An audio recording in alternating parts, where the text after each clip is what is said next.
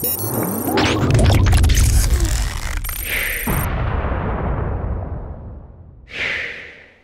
what's going on? Vega here, Serpent X Special Forces, and I just want to get done with any content related to the 6600 XT because I want to get it out of my system and into my son so he can enjoy some really good gaming. Now, this card is a great gaming card. It is the PowerColor Hellhound. It has 8 gigabytes of GDDR6, not 6X, and it could certainly get the job done for his gaming needs, but everybody and everybody's games are a little bit different. I really want to put this Monster MSI Gaming Trio, I think it's Gaming X Trio actually, back in my system. Is a really big card, but the 6600 XT is taking up its slot, which is why we're trying to wrap up the gaming performance of this card in today's video. So first off, I want to talk about extending the limits. Now, stock, this card performs really well, but with the MorePowerTool or soft power play tables, which Igors Lab has presented the community with for years now, does allow us to extend the limits of this GPU even further, which I greatly appreciate. They do have the stable releases and the beta releases. I just want to talk primarily about the settings. I'll have everything linked down in the description below. Anyway, so with the MorePowerTool, if I go ahead and load it up, I'll show you my setup. I did basically apply the same thing, but I made a few adjustments as far as my clocks go. So first things first, you always want to make a backup of your original BIOS.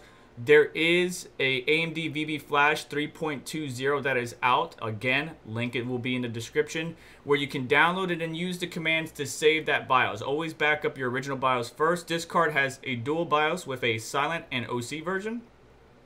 And then once you have that, you just hit load, and then you go over to where your ROM is, which this is the stock one. This one's the OC limits that I saved. The OC limits is what's on here now. So we're going to copy what Igors Lab is showing us here, right? So we bumped up the power limit from its stock to 155, and I believe it's 135 stock. And then its TDC limits, this went from 117 to 127, and I believe this one went from 15 to 25. Actually, let's go ahead and test that out real quick. So we're gonna hit load, come back. All right, so 18 to 25, 117 to 127, 135 to 155. Additionally, you can see here on DPM3 that he bumped up everything, well, not everything, but just this one right here from 1350 to 1400. I did do that as well. But additionally, under frequency, you can see that the original clock for F clock at the max range is 1800, and they went up to 1980. So basically, let me go ahead and load the OC limits again. I basically copied over everything from Igor, but when it came down to the actual clocks, I had to adjust because my card is a little bit different. Now, if I wanted to apply this, I hit right. If I want to delete it, I can delete it. But we write and then we restart the system. And once I restarted the system, let me show you the actual clocks that I got. So right now, using AMD's utility rather than MSI, which you can use MSI Afterburner if you want, but I just get some fine tuning with the AMD utility. We got 2600 as the minimum frequency on the core, 2725 is what I put, while Igors Lab was saying, at least here in the picture, of 2840. Now, when I try to go above 2800, I would crash. When I try to get near 2800, I would crash. Only on certain benchmarks like TimeSpot. I can go past 2800 and hit the same limitations or the same clocks that Igor is showing, but it really depends on the game, application, or utility, or benchmark, or whatever you're using. Now, they did bring down the millivolts or the voltage down to 1120. I have mine set at 1150. And then the memory they have at 2340. However, with my card, and every card is different, so this is why you want to tune per your system and maybe start low and then bump it up. But 2280 is where my card would sit, stable 24/7. I can hit 2300 for other compute workloads, but it is not 100% stable. Fan speed, you got obviously take manual control of that. I turned off 0 RPM, put it on a higher ramp.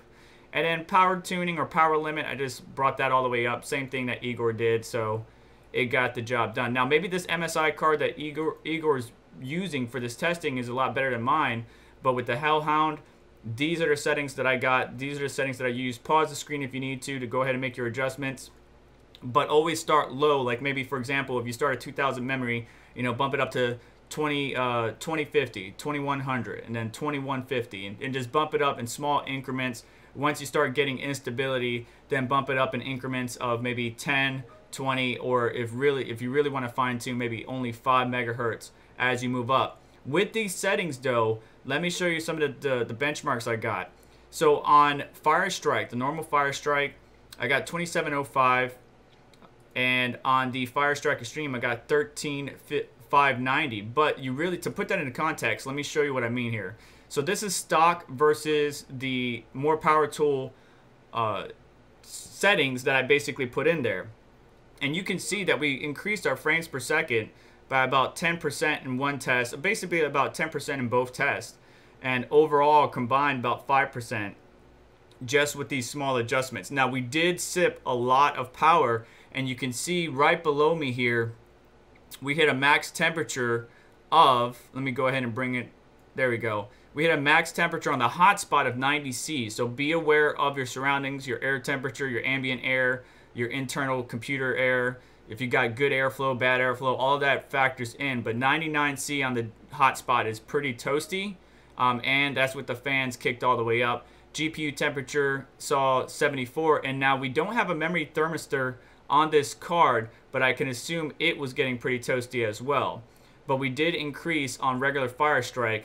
Now, when we did Firestrike Extreme, we saw again about a 10% uplift in FPS, regular graphics test and combined. And on TimeSpy, the regular one, we got again about a 10% uplift in FPS or performance. So for gaming, this card does a great job stock, but with the MorePowerTool, you can extend those limits even further. And I did submit some of these to HardwareBot, and you know, it's actually doing very well with the MorePowerTool. I'm pretty sure that if I tear down this card, which I do plan on doing in the future, and adding thermal pads to the backside of the PCB as well as replacing the thermal paste, that we can get that hotspot temperature down even further. So we hit 94 on that test. Moving on, 98. So, but stock, if I can get a stock one right here. So this is on ultra stock. We only hit 93 on the hotspot, 75 on the GPU. But when we use the MorePowerTool, obviously that's going to go ahead and increase the temperatures. Now Port Royal, we got 4365. I will leave the link down in the description to Igors Lab for the settings that they use. But every GPU is different, so just be careful and fine tune your GPU. There's also a disclaimer in here where he tells us, you know, obviously be careful with what you're doing, and if you stay within the parameters that they provided, you should be fine. At least that's my interpretation of it. But that's going to do it for me today. Please do me a favor on the way out. Hit the like button. Don't forget to hit the subscribe and notification bells to stay up to date with the channel, as well as check out some of the links down below that help support our channel and what we do here, like to dojlord.com, where you can get some merchandise from our collection, Serpent X. And you all have a great day. Take care. I'll catch you in the next one.